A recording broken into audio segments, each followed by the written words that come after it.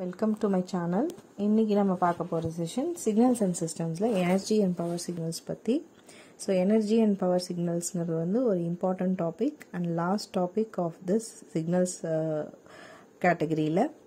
So இதை கண்டுபிடிக்கணும் அப்படின்னா சில பாயிண்ட்ஸ் நீங்கள் ரிமெம்பர் பண்ணிக்கிட்டிங்கன்னா ரொம்ப ஈஸியாக இருக்கும். ஸோ அதோட ஹிண்ட் மட்டும் நம்ம இப்போ சொல்ல போகிறோம். ஸோ இதில் வந்து அடிக்கடி வர டேர்ம்ஸ் ஃபார்முலாஸ் என்ன ஞாபகம் வச்சுக்கணும். E power இன்ஃபினிட்டினா infinity, e power ஜீரோனா 1, e power minus ஜீரோனாலும் 1, e power minus இன்ஃபினிட்டினா 0 and e power 1ன்னா it is ஈக்குவலன் to E. So இது தவிர நீங்கள் மறுபடியும் ஒரு 2 பாயிண்ட்ஸ் ஞாபகம் வச்சுக்கணும். ஸோ இ பவர் இன்ஃபினிட்டி கூட நீங்கள் எந்த வேல்யூ மல்டிப்ளை பண்ணாலும் anything multiplied by infinity is also an infinity அப்படிங்கிற கான்செப்டும் நீங்கள் ஞாபகம் வச்சுக்கணும். ஸோ இது ரொம்ப இம்பார்ட்டன்ட் பாயிண்ட்ஸ். ஸோ இந்த பாயிண்ட்ஸ் ரிமெம்பர் பண்ணிட்டீங்கன்னா energy and power signal solve பண்ணுறது ஈஸியாக இருக்கும். மியர் சப்ஸ்டியூஷன் மட்டும்தான் வரும், ஃபார்முலாஸில் சப்ஸ்டியூட் பண்ணுற மாதிரி இருக்கும். நம்ம சிடி அண்ட் டிடி சிக்னல்ஸ்க்கு தனித்தனியாக பார்ப்போம். ஸோ இந்த இதில் வந்து செஷனில் வந்து நான் வெறும் சிடி சிக்னல்ஸ்க்கு மட்டும் எக்ஸ்பிளைன் பண்ணுறேன், பட் ஃபார்முலாஸ் ரெண்டுமே எக்ஸ்பிளைன் பண்ணிடுறேன். ஸோ எனர்ஜி வந்து இன்ஃபைனைட்டாக இருந்துச்சுன்னா பவர் வந்து ஃபைனைட்டாக இருக்கும். அப்படின்னா என்ன அர்த்தம்னா, எனர்ஜி இன்ஃபைனைட்னா இன்ஃபினிட்டி வேல்யூ, பவருக்கு ஏதாவது வேல்யூ இருக்கும். அதே ஆப்போசிட் எனர்ஜி ஃபைனைட்டாக இருந்துச்சுன்னா பவர் வந்து இன்ஃபைனைட்டாக இருக்கும். ஸோ இதுதான் மீனிங். ஸோ இதுதான் ரொம்ப இம்பார்ட்டண்ட்டான வேல்யூ. ஸோ எனர்ஜிக்கு வேல்யூ கிடைச்சிச்சுன்னா பவர் கண்டிப்பாக அங்கே ஜீரோவாக இருக்கும். எனர்ஜிக்கு வேல்யூ கிடைக்கல, இன்ஃபினிட்டி கிடைச்சதுன்னா அங்கே வந்து வைஸ் வர்சா, பவர் வந்து இன்ஃபினைட்டாக இருக்கும். So opposite. So formulas to find energy and power signals பற்றி பார்க்க போகிறோம். So first formula with respect to CD signal அப்படின்னு நம்ம பார்க்கலாம். So CD signal ரெப்ரசன்டேஷனுக்கு energy சிக்னல்ஸ்க்கு first பார்ப்போம்.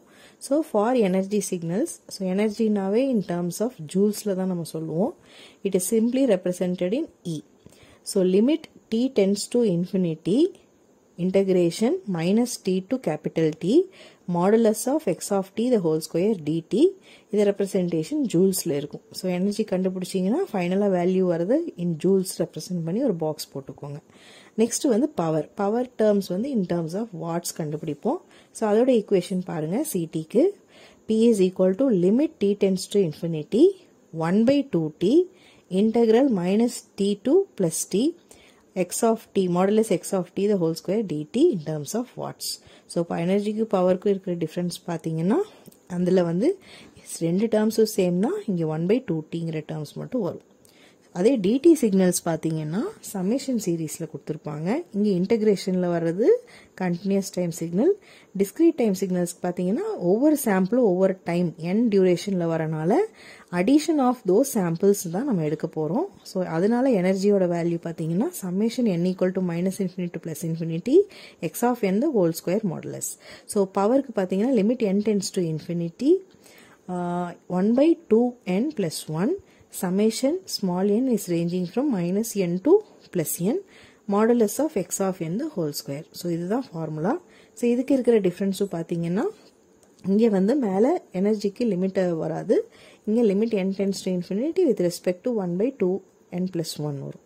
ஸோ இது வந்து இன்ஃபைனைட் ஜாமெட்ரிக் சீரீஸ் சம் வருது அப்படின்னா சமேஷன் வேல்யூவில் summation n ranging from 0 to infinity cn ஏதாவது ஒரு வேல்யூ பவர் n வந்துச்சுன்னா 1 by 1 minus cன்னு சப்ஸ்டியூட் பண்ணிக்கலாம். அதே ஃபைனைட் ஜாமெட்ரிக் சம் ஃபார்முலா வந்து வித் ரெஸ்பெக்ட் டு ஃபைனைட்டாக வந்துச்சுன்னா, ஜாமெட்ரிக் சம் ஃபார்முலாவில் ஃபைனைட் வேல்யூ வந்துச்சுன்னா summation n is equal to 0 ranging to infinity cn is equal to c power n plus 1 minus 1 divide by c minus 1 அப்படிங்கிற formula substitution பண்ணுவோம். நம்ம இப்போ DD signal மட்டும்தான் பார்க்க போகிறோம். இது ரொம்ப இம்பார்ட்டன்ட். ஸோ இந்த இப்போ க்ரீன் கலரில் இருக்கிற ஃபார்முலாஸ் மட்டும் நீங்கள் ஞாபகம் வச்சுக்கோங்க. இந்த செஷனில் நம்ம சிடி மட்டும் பார்ப்போம். மறுபடியும் நான் சொல்கிறேன், எனர்ஜி வந்துச்சு அப்படின்னா பவர் 0, பவர் வந்துச்சு வேல்யூனா எனர்ஜி 0. இது ரொம்ப இம்பார்ட்டன்ட். அப்போ தான் நீங்கள் கண்டுபிடிக்கிற ஆன்சர் ரைட்டாக இல்லையான்னு நீங்கள் ஜட்ஜ் பண்ண முடியும். ஸோ இப்போ ப்ராப்ளம் ஒன்று பார்க்கலாம். ஈஸியாக ஒரு ப்ராப்ளம். இந்த ப்ராப்ளம்ஸ் பார்த்தீங்கன்னா யூஸ்வலாகவே 2 மார்க்ஸில் சின்னதாக கேட்கலாம், அல்லது 4 marks 6 marks ranging to 13 marks part பியில் வரைக்கும் வரும். அல்லது பார்ட் சிலேயே டைரெக்டாக ஒரு 15 மார்க் கொஷின்ஸில் வரக்கும் சான்சஸ் இருக்குது. ஸோ கொஷின் பாருங்கள், for X of D equal to A e power minus infinite into t u of t, find whether the signal x of t is power or energy signal. So x of t ஒரு signal கொடுத்துட்டாங்க, அதோட பவரும் எனர்ஜியும் கண்டுபிடிக்க சொல்கிறாங்க. So எனர்ஜிக்கு formula உங்களுக்கு தெரியும், limit t tends to infinity minus infinite to plus infinite x modulus x of t the whole square dt. So இங்கே நமக்கு லிமிட் வந்து மைனஸ் இன்ஃபினைட் டு ப்ளஸ் இன்ஃபினைட்னு வரும்போது நம்ம இன்டெகிரேட் பண்ணுறதுக்கு வேல்யூ சப்ஸ்டியூட் பண்ண முடியாது. ஸோ நீங்கள் கொடுத்துருக்கிற சம்லேயே பாருங்கள், எக்ஸ் ஆஃப் டி வந்து ஏ e power minus alpha D R infinite D u of t இருக்கு. ஸோ u of t ஓட வேல்யூ என்ன? It is ஈக்குவலன் to 1 for t ranging from greater than 0 அல்லது 0வாக இருக்கும். ஸோ இதுதான் யூனிட் ஸ்டெப் சிக்னல். ஸோ அப்போ அதோட value என்ன, limit எப்படி ரேஞ்ச் ஆகும்? ஸோ 0 டு t வரும்போது அதோட வேல்யூ 1ன்னு நீங்கள் போட்டுக்கலாம். ஸோ அந்த எக்ஸ் ஆஃப் டி இடத்துல 1ன்னு நீங்கள் சப்ஸ்டியூட் பண்ணிங்கன்னா இங்கே லிமிட் என்ன வரும்? 0 டு tன்னு சப்ஸ்டியூட் பண்ணிக்கலாம். ஸோ கொடுத்துருக்கிற ஃபார்முலாவில் இப்போ நம்ம லிமிட்டை சேஞ்ச் பண்ணிக்கிறோம் 0 டு tன்னு. அப்புறம் X of D value substitute பண்ணுறோம். அது என்னது? Modulus of A e power minus alpha D whole square DD. So இப்போ நீங்கள் இந்த ஹோல் ஸ்கொயர் வேல்யூ உள்ளே மல்டிப்ளை பண்ணிங்கன்னா ஏ square e power minus 2 alpha D into டிடின்னு வரும் வைங்க. ஸோ இப்போ அந்த ஃபார்முலாவில் மறுபடியும் ரிப்பீட் பண்ணுறோம். ஸோ ஏ ஸ்கொயர் வேல்யூ வந்து இன்டெகிரேட் பண்ண முடியாது, ஸோ அதை நம்ம வெளியே எடுத்துக்கிறோம். So limit D tends to infinity, A square வெளியே எடுத்துட்டீங்க. அப்போ இன்டெக்ரலுக்குள்ளே என்ன வரும்? இன்டெகிரேஷன் பண்ணிங்கன்னா e power minus 2 alpha D டிடியை கீழே வந்து மறுபடியும் e power minus 2 alpha D, so minus 2 alpha மறுபடியும் கீழே நியூமரேட்டரில் வரும். சாரி, டினாமினேட்டரில் வரும். ஸோ அதோட லிமிட் என்ன? 0 டு t. ஸோ நீங்கள் இப்போ லிமிட்டை எக்ஸ்பேண்ட் பண்ணி சப்ஸ்டியூட் பண்ணுங்கள். So limit t tends to infinity minus A square, இந்த மைனஸ் 2 ஆல்ஃபா வெளியே எடுத்தீங்கன்னா minus A square by 2 alpha e power minus 2 alpha into D ranging from 0 to t. So upper limit minus lower limit substitute பண்ணீங்க, அதை எடுத்து solve பண்ணுங்கள். Minus A square divide by 2 alpha is equal to e power minus 2 alpha. So Appar லிமிட்டோட value என்ன? So நம்ம better இங்கே வந்து capital D போட்டுட்டோம் அப்படின்னா தான் ஈஸியாக இருக்கும். ஸோ அதனால் நான் கேபிட்டல் டிஏ போட்டுக்கிறேன். 0 டு t. அப்போ அப்பர் லிமிட் வந்து கேபிட்டல் டி சப்ஸ்டியூட் பண்ணுறோம், lower limit 0. So e power minus 0 value என்ன? 1.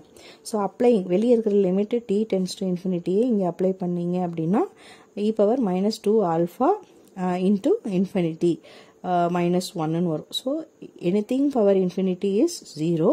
ஸோ அதனால எங்களுக்கு என்ன வரும்? வேல்யூ மைனஸ் 1 வரும். மைனஸ் 1 இன்டூ வெளியே இருக்கிற வேல்யூ என்ன? Minus A square by 2 alpha substitute பண்ணிங்கன்னா ஏ ஸ்கொயர் பை 2 ஆல்ஃபா வரும். ஸோ இதில் எனர்ஜிக்கு வேல்யூ இருக்குது. ஸோ அதுக்கு வேல்யூ இருந்தது அப்படின்னா என்ன சொன்னோம்? இட் இஸ் ஃபைனைட்னு சொன்னோம்.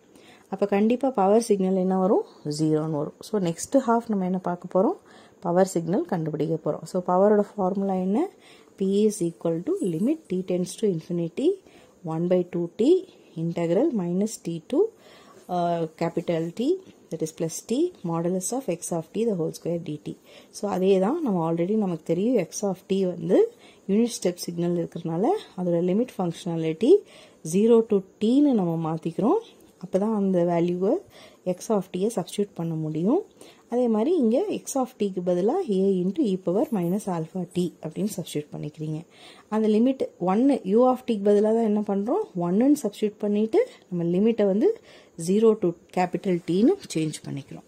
ஸோ அதை ஃபார்முலாவில் அப்ளை பண்ணுங்கள். Limit D tends to infinity 1 by 2t 0 to t a e power minus alpha D whole square DD.